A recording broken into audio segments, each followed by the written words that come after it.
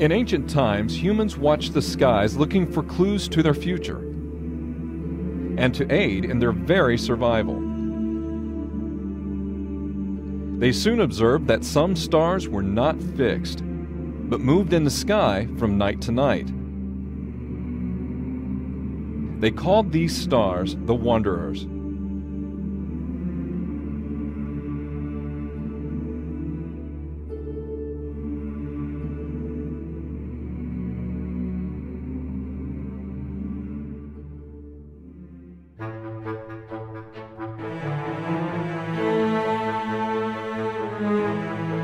At the center of our solar system is the Sun, binding the planets with its gravitational pull.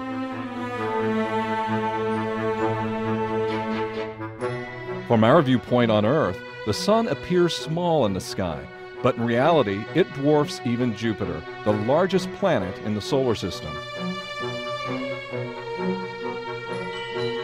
The distance from the Sun to the small worlds traveling around it are vast.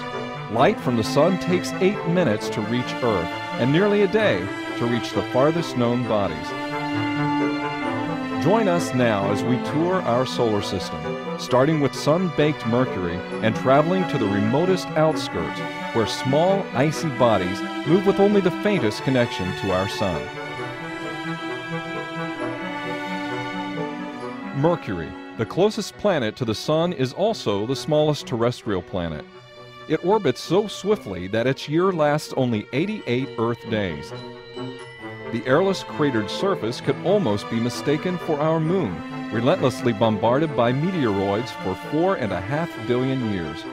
One of these encounters left the giant scar known as the Caloris Basin, one of the largest impact sites in the solar system.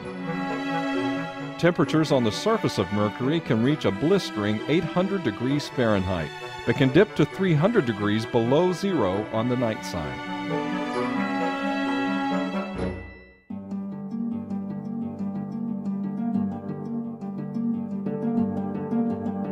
Seen from Earth, Venus is the brightest small object in the sky, thanks in part to an unbroken layer of sulfuric acid clouds, part of the planet's thick, smothering atmosphere of carbon dioxide, a potent greenhouse gas which traps the Sun's heat and turns the surface into a desert with temperatures of 870 degrees.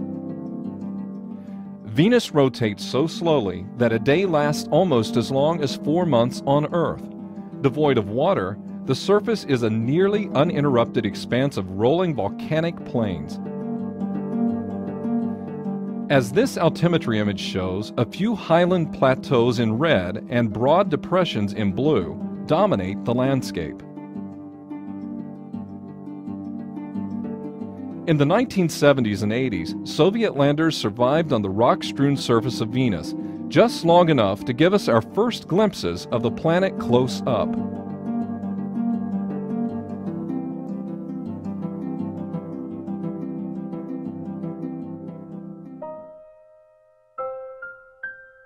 The Earth is the one body in the solar system where water can exist stably as a gas, liquid, and solid. And this has made all the difference. Vast oceans dominate the planet. Clouds cover much of the surface. And the polar caps and sea ice grow and shrink with the seasons. The Earth's solid surface is itself dynamic, shifting and recycling through the process of plate tectonics. Together, these complex and vibrant systems make Earth the only known haven of life in our solar system. Evidence of the teeming bustle of life here, thriving on our small, watery oasis in the vast, unfriendly desert of the cosmos, is even visible from space. Mars was once a geologically active planet with the largest volcano in the solar system, Olympus Mons, and Valles Marineris, a valley that dwarfs the Grand Canyon. It has the most Earth-like environment of any other planet, but with its tenuous atmosphere, frigid temperatures, and radiation-drenched surface, it still cannot support Earth-like life. Thin as it is, the Martian atmosphere is incredibly dynamic. with seasons and polar caps that grow and shrink. Often large dust storms begin to swirl in the deeper basins. Sometimes these grow into massive globe-encircling maelstroms that can cloak the entire planet for weeks at a time. This map of Mars reveals one of the most puzzling features of the planet: the contrast between the smooth, low-lying northern hemisphere in blue and the craggy, heavily cratered southern uplands in red. Why are the two halves so different? Did water ever pool in the low-lying areas? And was there ever life here? The planet is now a vast, barren desert, but images of what look like dry river channels and ancient lake beds provide compelling evidence that liquid water once ran over the Martian land, at least for a time. Mars has had more visitors in the form of landers and rovers than any other planet, but many puzzles still remain.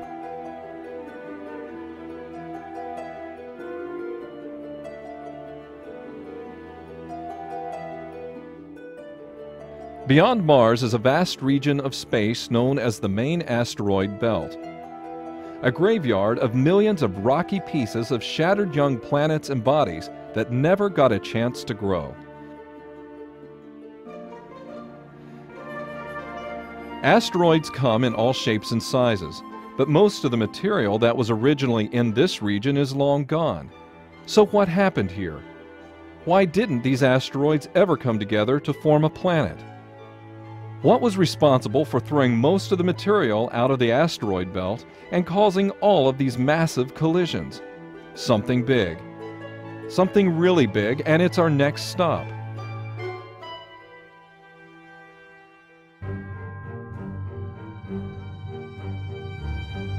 Jupiter is the largest planet in the solar system, a massive giant that twirls around so fast it completes a full rotation in a mere 10 hours.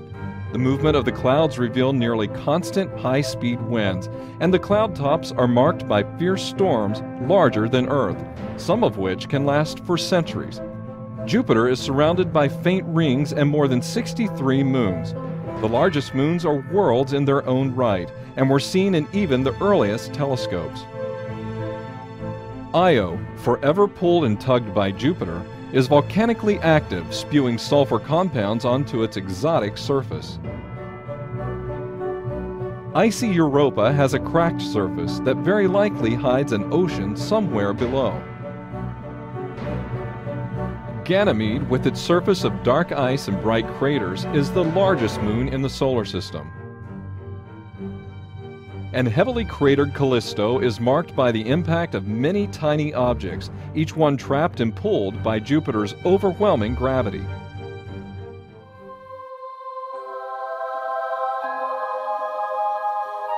Next, we move to beautiful Saturn. Saturn's atmosphere at first appears to be serene, but this planet, too, hides powerful storms and winds. But Saturn's most obvious, most majestic feature is the extensive system of rings, a graceful collection of ice, rocks, and dust shepherded into place by small moons. Images of the rings reveal lovely scallops and swirls caused by the moonlets embedded within.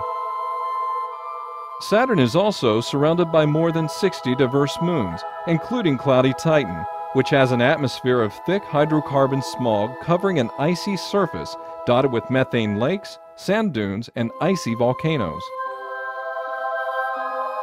Another example is odd Iapetus, with its stark contrast of extremely dark and very white surface features. And don't forget tiny Enceladus, residing deep in Saturn's gravitational thrall.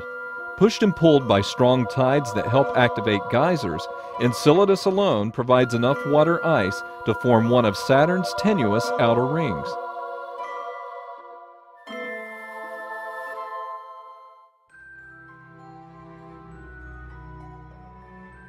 This is Uranus, the first of the ice giants. Uranus receives 400 times less sunlight than Earth, and its clouds lie deep in the atmosphere, masking the planet's turbulence and giving it a calm blue color. But Uranus is special. The planet lies nearly on its side, and this extreme tilt gives rise to seasons that last nearly 28 of Earth's years. As previously dark areas of the planet receive sunlight and begin to warm, powerful storms build in the atmosphere. Like the other giant planets, Uranus has many moons and faint rings, few of which have been seen close up, and it's only been visited by one spacecraft, Voyager 2, in 1986.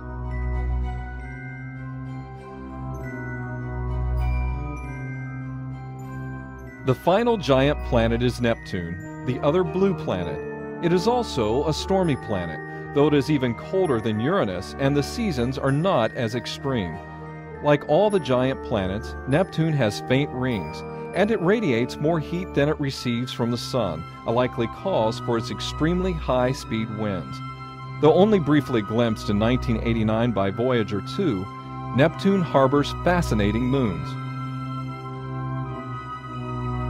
Triton, likely captured by Neptune when passing too near, has a surface marked with nitrogen geysers that form a thin atmosphere. Who knows what other surprises await on the moons of Neptune?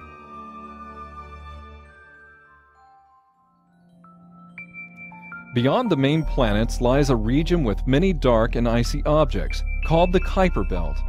Some of these bodies cross Neptune's orbit, and this region is home to comets, rocky bodies, and dwarf planets like Eris, Haumea, Makemake, and Pluto.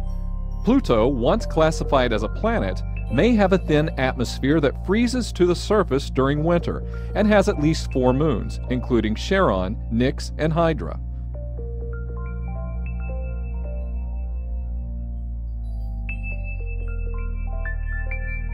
Far beyond the Kuiper Belt is the Oort cloud, a vast region that encloses the entire solar system. This is the realm of many long-period comets, bound by the Sun's gravity, with orbits of a couple hundred to thousands of years.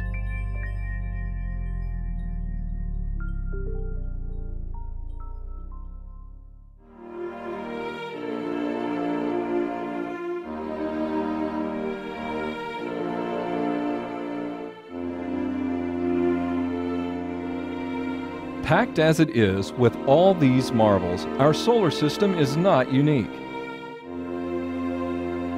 Throughout the Milky Way galaxy, many stars have been found with planetary systems of their own, filled with exotic new planets.